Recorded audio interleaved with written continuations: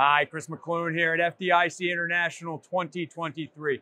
I'm at the Safeware booth where we're going to be talking about some products that have been developed to assist response to electric vehicle fires.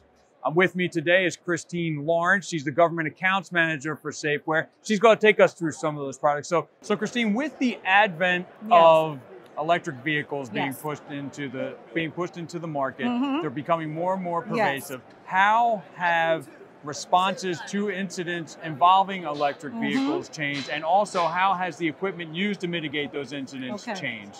Okay, so the important thing is the risk that has caused first responders. So the most important thing is that they have to be able to respond to new hazards that they have not been trained in. So because of that risk, now there's all this new technology that has merged and come into the marketplace. So the EV plug is one of them. Most of them are very easy to use. So I'm going to highlight this one really quickly. So you take this plug, you put it into your carport, and when you press this button, it will do a self-diagnostic. Once it does that self-diagnostic, once it turns blue, then it's safe for you to use. There are different colors, and those different colors will tell you the safety level in regards to the electric vehicle. Okay, so very easy to use. You plug it in, it's not locked in. You can take it out and remove it. You press this button, you turn it off, and there you have it. The reason why they need this, though, is because one of the things is they have to disable the vehicle. Electric vehicles, if they are not stabilized, they have the tendency to maybe just go off and they're not stable, and that causes risk to the firefighters and responders. The next is the breach shield blanket. That blanket, you take it, you put it over a car. There's a lot of different applications. You can use it as a firewall.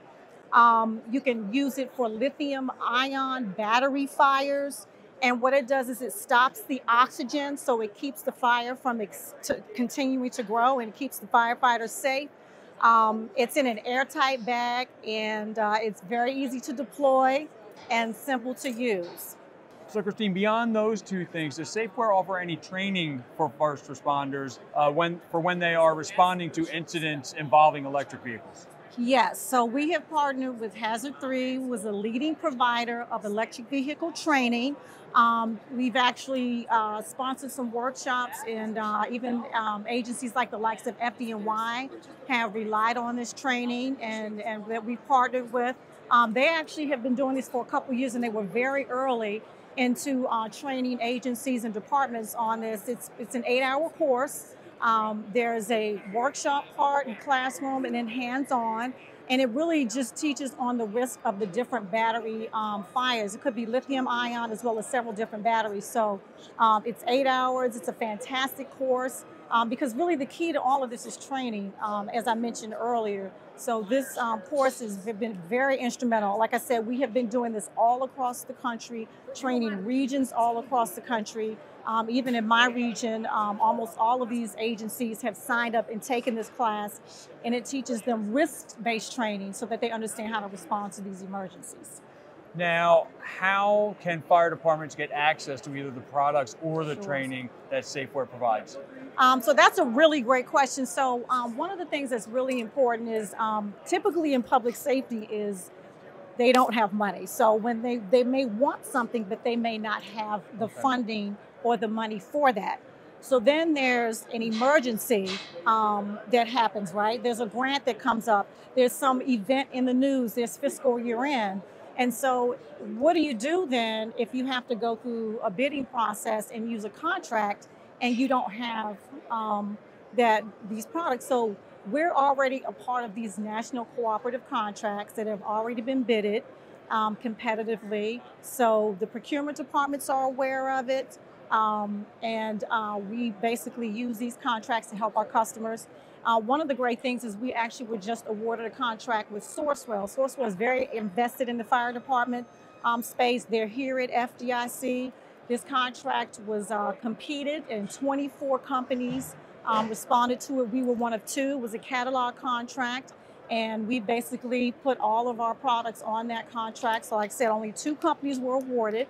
It was a catalog contract. Safeware, I mean, not Safeware, Sourcewell is here. They're at the trade shows. They're working with these agencies, trying to get them to understand how to use these contracts. And the great thing about us is we basically fill a lot of the gaps for fire departments. So that's hazmat, that's rescue, that's dive, it's water rescue, it's electric vehicle training. So, you know, there's a lot of interesting and sometimes weird things that they need, and our contracts are there to facilitate it. You know, they've already been competed. Procurement departments know about them. We're part of all of these large, several large cooperative contracts that have already you know, been facilitated there for the customers to go use them.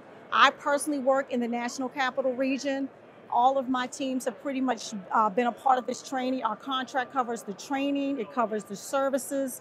I work with one of the largest USAR teams that was deployed, and when they come back, they have to be able to replace all of that equipment. So they were just in Turkey. So how do you replace all of that equipment? You have to have products that are already part of a competitively bidded contract. And so that's where we come into play. These are our expertise. We are passionate about it. We're really good at it. And we do very well in this space. Well, thank you, Christine, for taking some time out to explain all that to us. If anyone wants to get in touch with Safeware, what's the best way to reach you? Yeah, so we are a national provider. The best way would be to go to Safeware, which is SafeWareinc.com. And from there, depending on where you are in the region, there are account managers that cover the entire country. And then from there, we will get you in touch with the right person. But we have customer service reps, we have a tech services team, we have account managers in the field, we have contract support. So whatever you need, our company is there to support you. All right, great, Christine. Thank you again. Again, this has been Chris McClune at FDIC International 2023. Have a good one and stay safe.